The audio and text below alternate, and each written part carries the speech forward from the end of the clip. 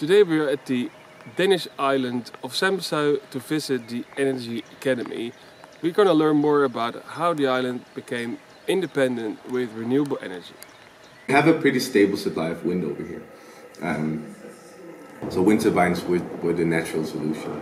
So what we did, we went to every sort of gathering there was on the island.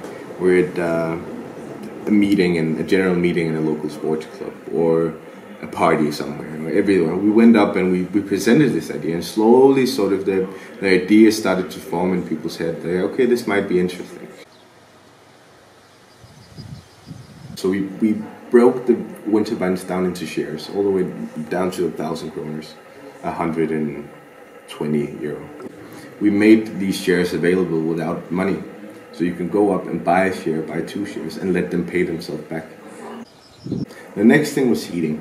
We have 4 district heating plants over here. 3 on the southern island runs on straw, and the northern one runs on chopped wood.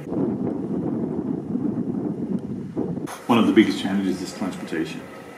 People don't want to get rid of their car. They love their car and they're independent.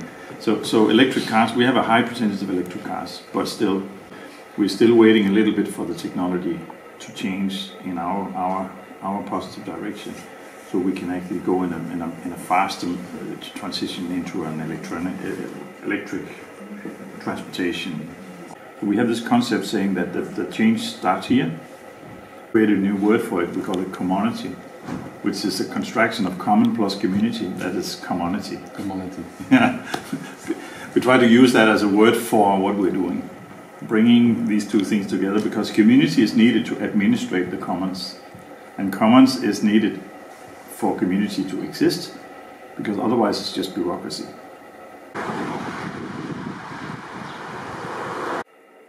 Don't wait for help. Don't wait for the big outside to come and fix it.